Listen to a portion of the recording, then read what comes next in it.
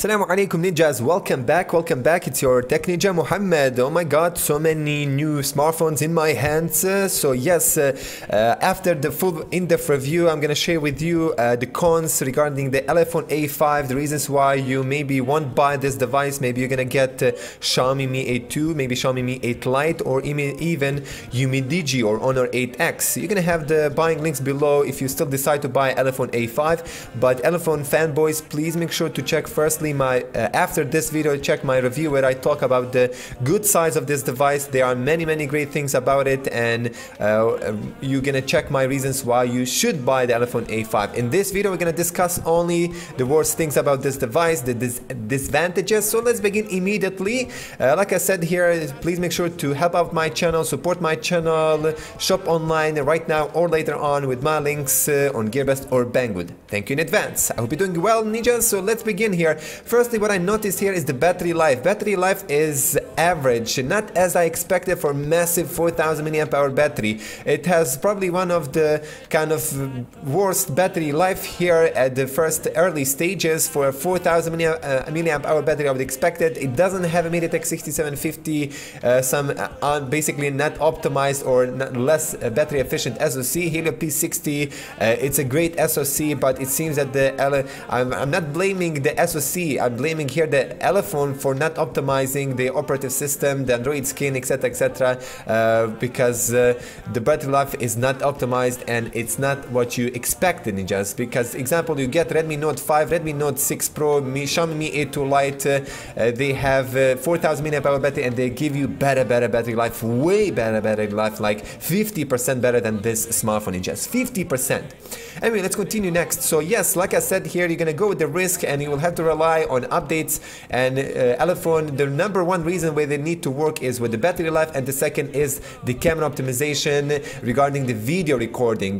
Video recording is poor, autofocus doesn't work, manual focus doesn't work, EIS is kind of okay, but still way behind Xiaomi's electronic image stabilization. So again, the EIS is there, ninjas, but it's not that good as like with the Xiaomi smartphones. So unfortunately, the camera samples are basically they need to optimize it. They need to optimize it with the future OT update, and I hope they're gonna do that. Fake third camera, yes, fake third camera. You like, oh my god, 3 cameras on the back looks so awesome, but no, the third one is completely fake. Doesn't work at all. You covered it. It doesn't even show you any error or something like that. Nothing. It's just a dummy or so. So Chinese companies need to stop lying. They could spend the cost for this third modular on something else. Like example, they could maybe give us an IR blaster instead of 3 or 4 cameras, man. Come on, man. Come on.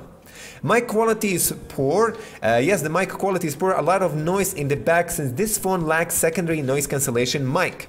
Smartphone also does overheat, 42 degrees. Helio P60 con. Other phones with the same SoC also overheats. Example, Nokia X5. But this is the only with the super heavy task, ninjas. If you're gonna maybe use a Facebook or Instagram, it's not gonna get you 42 degrees. Or if you're gonna play some medium graphical games, it's not gonna get you 42. Only with those high demanding games like Shadowgun Legends, like PUBG, etc, and Arc Mobile example. Anyway, no Gorilla Glass protection. So for $200, I don't know why Elephone's still not giving us the Gorilla Glass protection so far, and not usable for USA market, lack of LTE bands. So yes, you don't have a lot of bands here. At least in EU we can use it because there is the LTE band B20.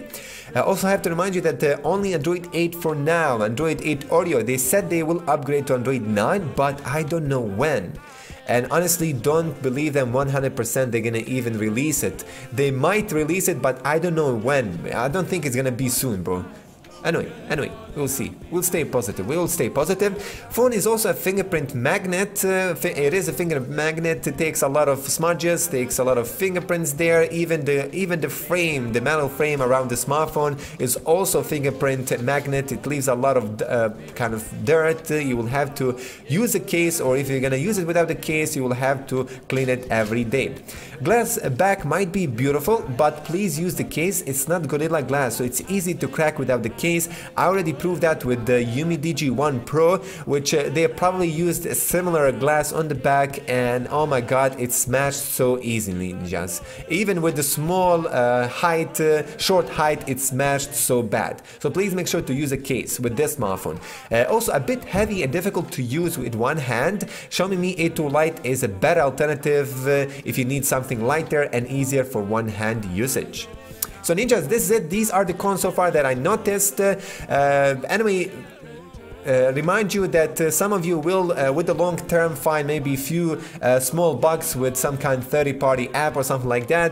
For now, this is it, what I got here with my own use. So I hope you do appreciate my work, do appreciate my videos, because many of like commercial YouTubers are calling me like a drama queen or something like that. Yes, trust me, they do, because I don't do commercial reviews. I honestly wished I had like a paid job from these companies just to be like a tester, a real tester, just focus on these reviews and not focusing on anything else. Oh my god, I'll be a killer. I'll be a killer there if they could. But anyway, they obviously the market doesn't work like that. They wouldn't be able to sell anything if they have many like 100 people of like me, bro, doing these reviews. Anyway, wish you all the best. Like I said here, this is still with these cons, this is a solid device. I'm not saying it's perfect, I'm not saying it's super great, but it's a solid device. It's a solid device with the great pros, great reasons to get it, but still on the other side, some unpolished things which Elephone rushed and they didn't work on.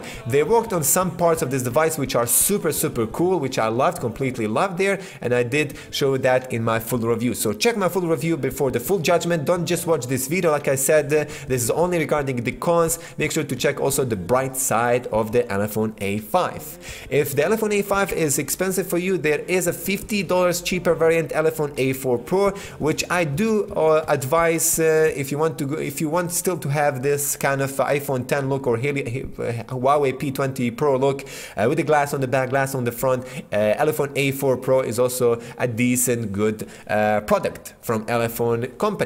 So ninjas, subscribe, share and like, share my videos on Elephone forums so they can know what are the bugs, what are the cons, and if you already have this device, please make sure to share your own cons, your own of course impressions with me and with all of us on YouTube in the comment section.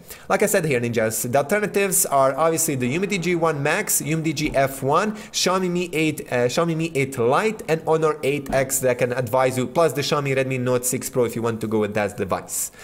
In the description, the buying links are there. Have a beautiful day. Peace.